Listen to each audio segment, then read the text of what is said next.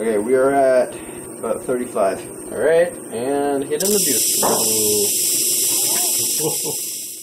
What you just saw was prototype number 4 of a cold plasma torch that a friend and I have been working on for the past year or so. Spoiler alert, while number 4 looked very cool, all that whooshing is actually a sign of it not working, but I'm getting ahead of myself. Before I jump to version 18, which actually works and produces a beautiful, cold flame, we need to back up and first understand what these things are and what they're trying to do. First, I said these torches are cold plasma torches, and that's true.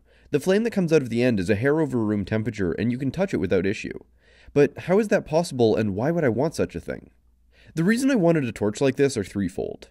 First, cold plasma is amazing, and I just wanted to see it for myself. I'd heard about it years ago and have wanted to try and make some since. I mean, honestly, telling somebody that you made a torch that makes cold fire will have them looking at you like you're a wizard instantly. Second, while it's cold enough to touch, the plasma is full of highly reactive, charged particles, and when it touches microorganisms, it rips them to shreds. So it's a powerful tool for sterilization that won't damage the thing it's sterilizing. It even kills viruses and spores in theory. And finally, all that reactivity makes it the perfect thing to do some really interesting chemistry with. For example, you can mix some CO2 into the argon gas that this is run on, and it'll convert it to carbon monoxide and O2, the former of which is a very important industrial feedstock. And it'll do it at crazy high efficiencies. Or feed in a mix of CO2 and hydrogen and it'll convert it to methane and other hydrocarbons. I'm leaving a lot out, but you can see the appeal of a thing that in theory turns air and water into fuel.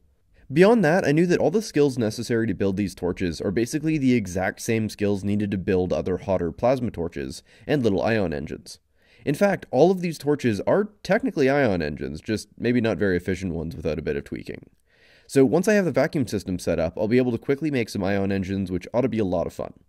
Now, all that sounds amazing, but we still haven't discussed what cold plasma is and how we make it. Plasma is the fourth state of matter after gas. To review, a solid is atoms held together firmly, a liquid is atoms held together only very loosely, and a gas is atoms that can only interact weakly and move around freely. All the interactions in these cases are mostly mediated by the electrons orbiting the atoms.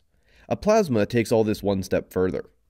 Under the right circumstances, typically when a gas gets ridiculously hot, the electrons orbiting the atoms can be given enough energy to detach from their host atoms and float around freely themselves. When this happens, the various atoms become highly charged due to a lack of electrons, and it forms a soup of charged particles. Fire is actually a really good example of this. In the chemical reaction that causes fire, an enormous amount of energy is released, allowing the electrons to come off for a moment until things cool down. You can actually see all this happen if you watch a match in slow motion.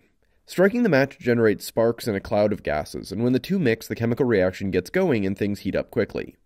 The gas begins to glow from a mixture of black body radiation, also known as heat glow, which is proportional to its temperature, and the ionization of atoms and molecules in the mixture. For more about both, I've put a link to my spectroscopy video where we explore both in detail. However, something important to understand is that there are two sets of temperatures in a plasma, the electron temperature and the ion or atom temperature. With fire, because of the way the energy is released, the atoms themselves get very hot as the reaction progresses and the electrons whiz around crashing into things. And in fact, in most plasmas, the same thing happens. As you put more energy into it, the temperature of the atoms will rise rapidly. But we wouldn't be talking about this today if that was the only option.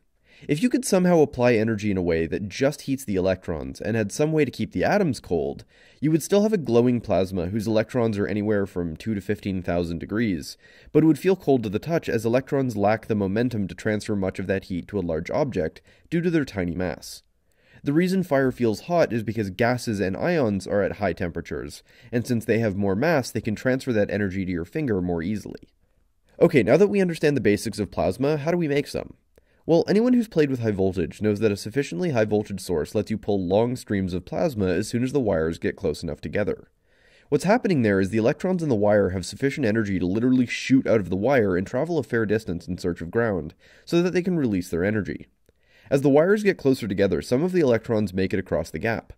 As they do this, they crash into gas molecules and ionize them, knocking more electrons free. This makes the air more conductive, so more electrons can flow. This repeats until you have a hot soup of plasma which conducts very readily. At that point, trillions and trillions of electrons can suddenly flow, which rapidly heats everything up. What we want to do is take advantage of the electrons jumping out of the wire, but we need to inhibit their ability to cross the gap and form a hot arc. To give them a little extra help, we don't want to just use higher voltages. Instead, we want to increase the frequency of the applied voltage until it's in the low radio ranges. If we use something like a microwave transformer to generate our high voltage, it'll be running at 60 Hz.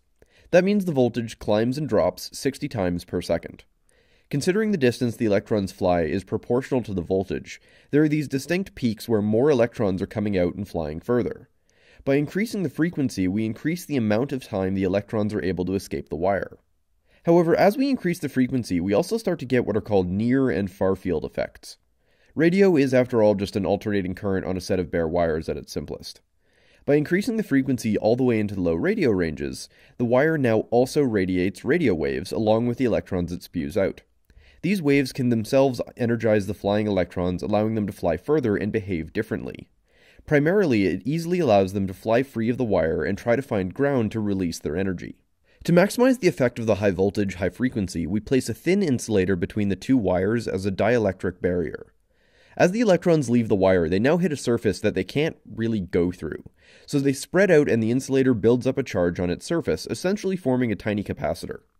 If this insulator was a tube, we could set it up so that all the electrons are being spit out into a stream of easily ionizable gas like argon. The electrons would ionize the gas, turning it into a plasma, and the RF would help keep it energized. If we get the gas flow just right, we should be able to gently push this plasma out of the tube.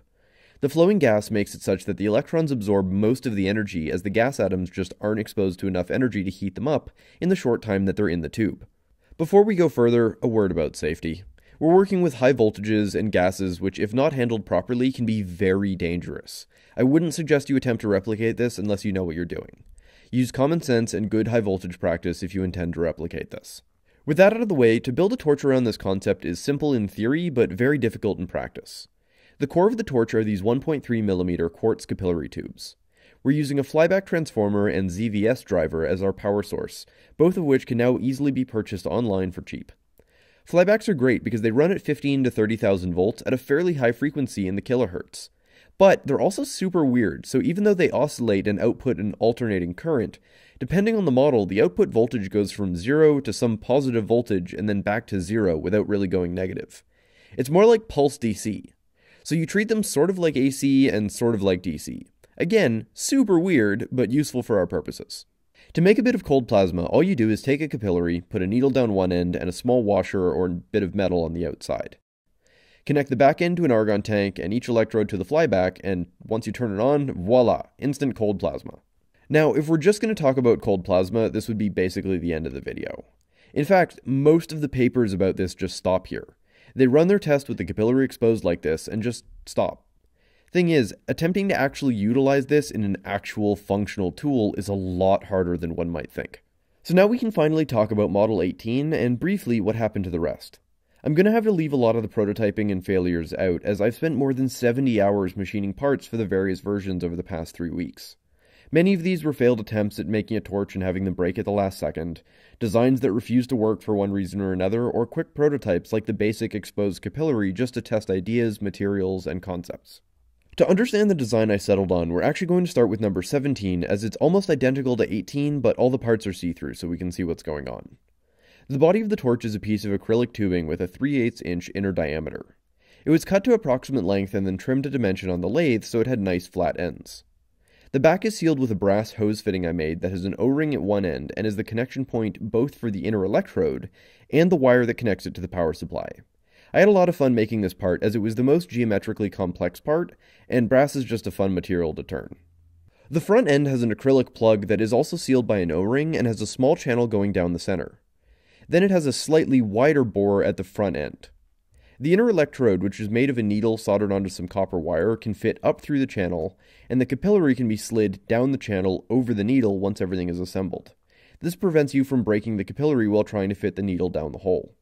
To make sure the capillary doesn't leak gas around its outside, which is why number 4 failed, a silicon gasket is used to plug the hole so that the gas can only come up through the tube.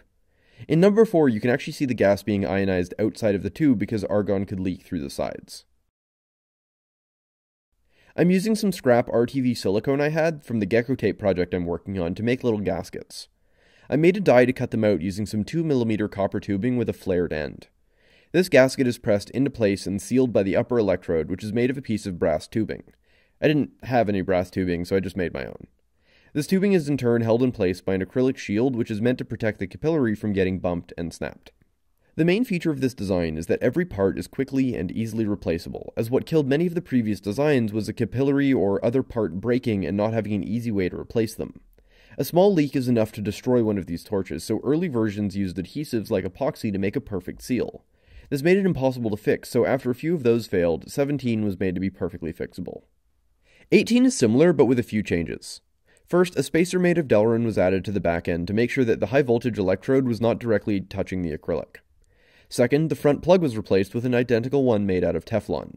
This too was to make sure that no electrode touches the acrylic. The shield was shortened, the internal bore was significantly widened, and it too was made out of Teflon. I actually repurposed the front end of number 4 for this. So why did we make what seemed like superficial changes?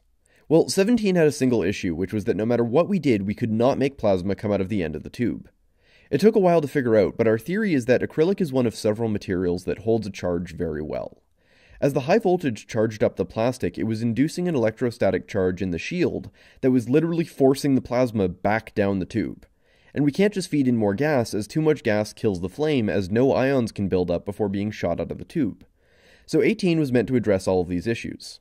After a bit of tuning, we had a really nice flame, and the torch was stable enough to use without fear of breaking it. Quick note about the power supply is that the larger wire on the flyback should be connected to the front electrode, and the thin wire goes to the inner electrode. It's kind of counterintuitive, but the big wire is actually where the electrons flow towards. So we want the cathode, which is where the electrons come out of, to be in the middle, which happens to come out of the bottom of the transformer. Now I'm going to have to burst your bubble a bit here. The glow from this flame is super dim. All the images you've seen are long exposures. For comparison, here's what it looks like with the lights on. Not super impressive, is it? In person, it's bright enough to see when the lights are off, but my camera struggles to pick it up without a long exposure. Like we discussed earlier, flames are bright because most of their light comes from heat glow or black body radiation. Only a very small amount comes from ions recombining and emitting their particular spectra. Since our plasma is basically room temperature, all the light comes from ions emitting light, so it's pretty dim. Though the very high electron temperature does mean that it puts out a lot of UV light, we just can't see it. Now consider that I had to hold my finger in the flame for 30 seconds to get this image. I think it really demonstrates that it's pretty cold. And here it is shooting at some paper. Even directly in the flame for over a minute, nothing happened. It does feel pretty cold to the touch because of the rather significant gas flow. So where do we go from here? Well, now that we have this torch, we plan on using it for a variety of experiments. I really want to try some of that chemistry with it, but it'll take some time to make sure that we do it safely and can quantify it properly. I also plan on writing a paper on this torch design and a lot of the specifics on what it takes to make it work. These things are so fiddly to get working, and the only other plasma torch paper that uses this cheap and readily available power supply ended up with a hot plasma because they did it wrong. So I'm excited to show how it can be done properly. Beyond that, we'll continue to tweak the design and add bits and pieces. I'm exhausted from this project, and I'm pretty burnt out on making torches, no pun intended, but I do want to come back to it and add a microwave emitter to the front to see if we can increase brightness and efficiency of plasma creation. Off camera, I'm going to build a nice box to house all the electronics and a stand for the torch. Then it'll be added as the latest tool in the lab for all my sterilization needs. This project was an absolute monster.